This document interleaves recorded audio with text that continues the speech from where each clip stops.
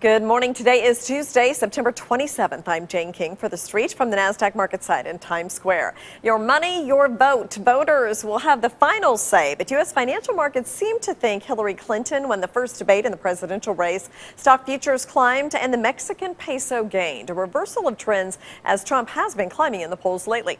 Investors seem to prefer Clinton to Trump. She is more of a known commodity and they can place bets easier. The candidates offered vastly different views on taxes, with Trump calling for cuts to spur hiring and Clinton vowing to raise taxes on the wealthy and corporations. Well, oil prices are slipping this morning as much as 1%. The move comes after Iran played down expectations for an oil production deal. The comments doused hopes that OPEC will cut oil production at its meeting this week.